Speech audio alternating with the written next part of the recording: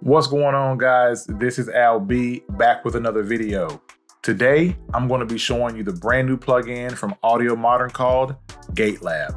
Now, Gatelab is a gate sequencing effect. It has some cool automation features, a lot of control, and really gives you a lot of creativity and control over the dynamics of your tracks. The best part about Gatelab is it's free. That's right, guys. AudioModern is bringing this one to you totally free. So it's definitely something you're going to want to check out. Before we get into it, guys, go ahead and hit that like button, hit that subscribe button so I can keep bringing y'all this good content, all right? Without further ado, this is Al B. Let's get into it. Yes, sir.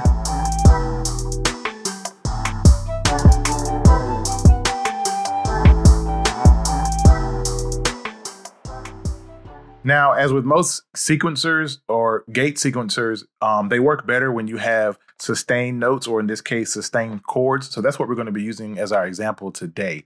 I'm just going to play around with it for just a minute so you guys can see kind of how to work it. And then I'm going to go back through and kind of tell you what the different options, what the different buttons are, and kind of how to get the most out of the plugin. All right, so let's just check it out. In the back, I have a simple chord progression, and I'm going to use Gatelab and start playing around with it. So let's check it out.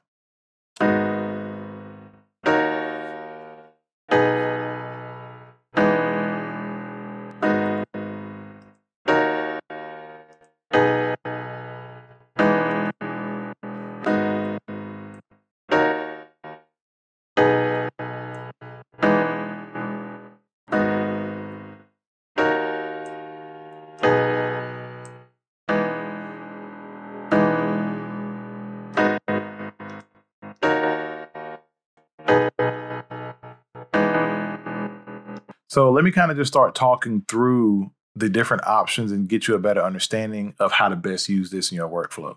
Just going to reset it here, and you see nothing is here. So when I hit play, nothing should play. Nothing plays. Cool. So next, I'm actually going to just fill it all the way out. Then as you can see, everything plays. So starting from the top left, you have your flow mode. You can have flow mode on, or you can have flow mode off. And what that does is when it's randomly generating the sequences, it will either be all the way on or all the way off if you have flow mode off. So if you have flow mode off, that means that each one is either going to be on or it's going to be off. On or off, right? On or off. All right, on or off. But if you have flow mode on, then you can have a little bit more of a variation, right? It can be halfway on, it can be all the way on, it can be all the way off, anywhere in between, you can kind of do it. You can click and drag, and that way if you wanted to fade out, like you may have saw me doing, you can kind of do that, and you can simulate what that looks like.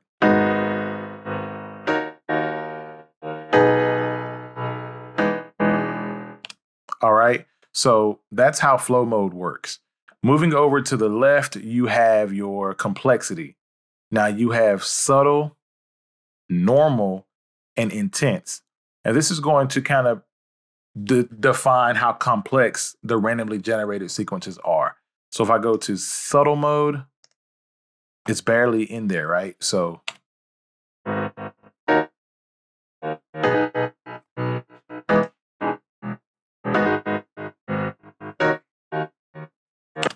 but you can see with subtle mode, it's pretty sparse, right? It's subtle. If I go over to the more, neutral or normal mode, and I randomly generate it, when I click this icon, it's randomly generating a new sequence, and based on the settings that I have. So when I move it to normal mode and generate it, it's kind of normal, right? Here and there, not too sparse, not too dense. Okay, now if I go to intense mode, then it's going to be a lot more dense. See, almost every step is on. And then if I go to flow mode off and I do that, then all of them are going to be fully on or fully off, right? So that still works. So each of these buttons and controls, as you start to step through here, you will see that you can kind of stack them and really you can get pretty specific with how you want the randomly generated sequences to occur. Moving over a little bit more, you have motion. So by default, it's going to be forward motion, which means that it's going to go forward through the sequence that you have here. Then you have reverse motion, which means it's going to go backwards to the sequence you have here. So here, let's show how it works now, going forward.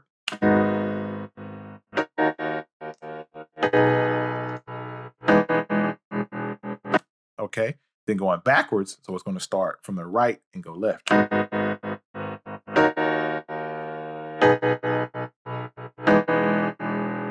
Okay, then if I go back and forth, it's kind of going to ping pong going left and right.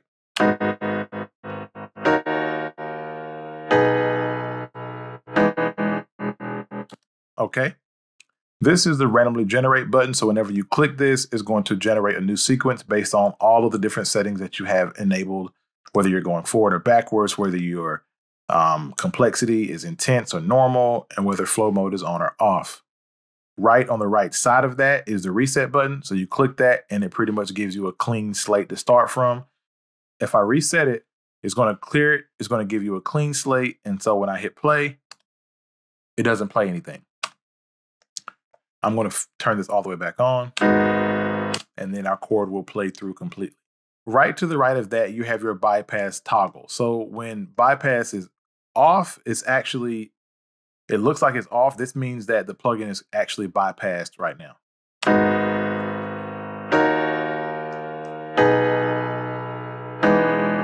Right, so you can see that the chords played regardless of what step I was in because the plugin is bypassed.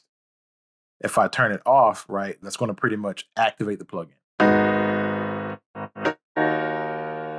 All right, and that's really nice because you don't have to fumble with trying to go to the mixer. If you're trying to just compare or you just want to play around with it, you can bypass the plugin right from inside the plugin. Really nice and convenient. On the right-hand side of the actual toggle, you have like a temporary toggle. So if I actually hold this down, it's going to act as though bypass is on. But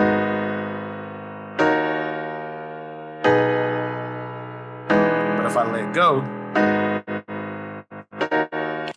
then it's going to enable the plugin again. So this kind of does the opposite of whatever the bypass toggle is on. So in this state, when you see it colored green, that means the plugin is active. When I turn it off, the plugin is off. So if I was to press this button now, it's going to turn it on. So if I play it with the button grayed out, it's going to bypass the plugin.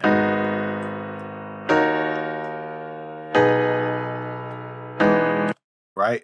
But if I hold this, it's going to enable the plugin.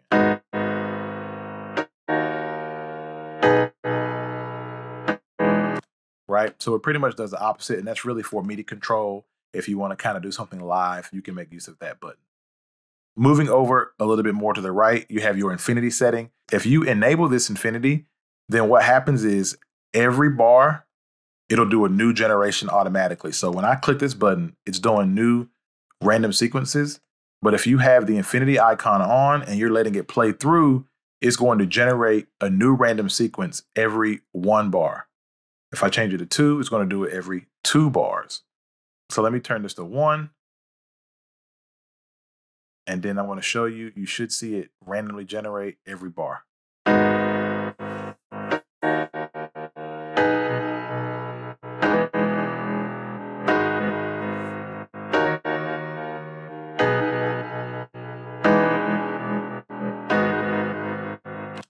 So after every bar is going to randomize the sequence. There you go. Moving on down to the left, you have your mono and stereo controls. So if it's in mono, then it's going to either completely mute or completely allow it. It's not going to do anything with left and right channels. If you go stereo mode, you have control over your left and right channels. So I can enable, even with the flow mode, right? I can do that individually for different channel, left and right. Now you can enable linking, and that way, whenever you click on the left channel, it does the same on the right channel, right? So you also have that option as well. Moving over a little bit more to the right, you have your quantization. You can go all the way from 1/1 all the way to 1/16th, or even 1/64th. I usually stay between 1/16th and 1/32nd. You have the length of your actual bar, so you can take this up to, 64 or whatever. I usually leave it around 32, or I end up doing 64 either way. And you can just type it in right here. All right. I like to keep it at 32 and do some kind of automation if I need it to be longer than that. Moving over to the right, you have your key toggle. And when you turn on the key lock, what happens is you can now click on any step and it will lock that step. Okay. And you can tell that a step is locked because you're going to see a little yellow bar at the bottom, just like that. And it works too if I was to not link stereo, right? Then I can do individual left and right channels and lock that out too. And then when I randomize it, it won't move those. Those will stay where they are, okay? Whether I'm doing it with the button or whether the infinity is on and it's going to do it every bar. These that I have clicked on and locked will remain locked. And whenever you want to stop, you're like, I'm good on that. You just hit the reset button beside the key lock and you're good to go. Moving over a little bit more to the right, you have your density control. And what this does is you can control how much density you have in each step, or rather, how many steps have density in them. And when I say density, I mean what you see me doing here. You can click right here by yourself and manually, you can turn one step into 2 steps, or half a step, or 3 steps, or 1 step by itself. When you turn this on or you up this number any, you can click and drag it up and you generate it. This is like the randomization button for the density. So when I click this with the 4 set, then 4 of my steps will have more density inside the step itself. So you see 1, 2, 3, 4 of these steps on my left channel, and 1, 2, 3, 4 of the steps in my right channel had some density to them that was randomized between a half step, 2 steps inside of one, or 3 smaller steps. You randomize it again and it'll stay. So this is like a randomization for the density by itself, separate from the randomization that happens up here alone. So you can randomize just the density alone. You can also just reset it right here and everything goes back how you would expect it to go. So there you go. Moving over to the right a little more, you have your presets. So when I hit this button here, you can go between the different presets and you can come out and kind of see what the preset is doing. You have 2 pages of presets to choose from. You can check those out and see how you like them. Moving further to the right, you have your disintegration. And what this does is when I turn this on, you see it automatically turned on my infinity knob, because the disintegration is something that happens over several bars. So it automatically went and enabled the infinity mode for me. And what happens is over these 4 bars, you're going to see the sequence go from completely full to almost nothing over those 4 bars. Here, let's do it.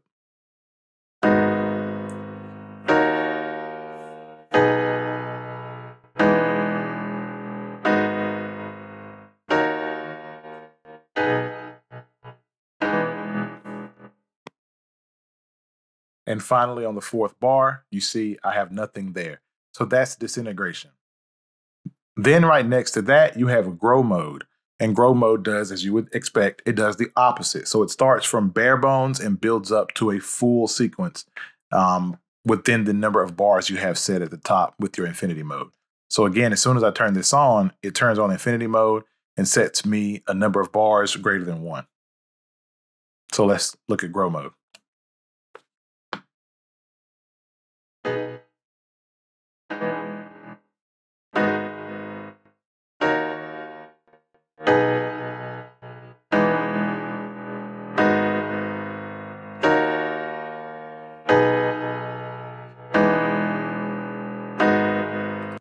And it kind of maxes out at the 4th bar. So that is disintegrate and grow mode, and they do require infinity to be on. So moving down to the left a little more, you have your smoother. So pretty much how smooth is it?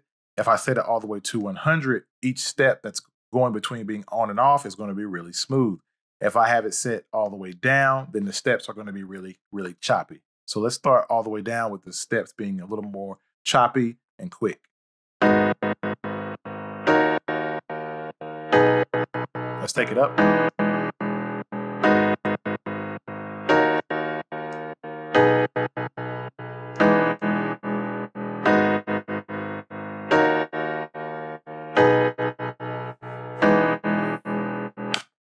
So you can see it's a lot more smooth if I push it all the way to 100%. All right, and moving to the right a little more, you have your shuffle, which is really just a way to add some groove to the gating.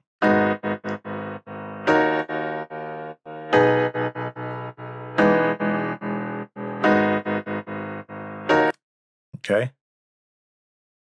Moving further to the right, you have your wet signal, whether it's completely dry or wet, 100% wet, or bring it all the way down to dry.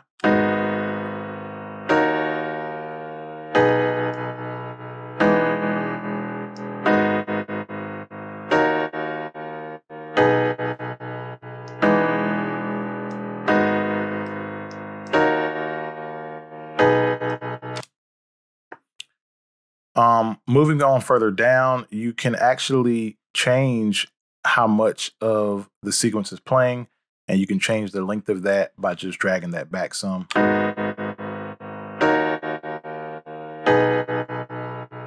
Okay, drag it all the way back out.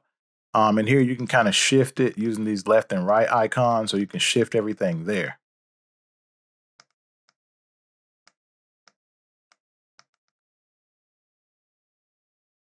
Don't forget, you can also click here and you can have some of these steps if you want, make them 2, 3 steps or just half of a step inside of that actual step. Probably not using the best terminology, but you follow me. Down here, if you like what you got, you can save a preset. Boom, you can save that preset. And if you want to edit that preset, you come up to the top right and it's going to label that one as just a quick preset. If I just click here and I want to save it, it automatically names it quick preset. You can change it to LB preset or whatever you want to change it to, all right? So there's a lot of MIDI control that you have here as well. So this is something also that you just want to be aware of and check out if you like to do live recording or you like to do any kind of live performances. You're definitely going to want to check out the different MIDI controls that you have and that you can map right inside of the plugin. So there you guys have it, Gatelab from AudioModern. I hope you guys found the video helpful. Hit that like button, hit that subscribe button so I can keep bringing y'all this good content. Until next time, this is Al B, and we are out. Yes, sir.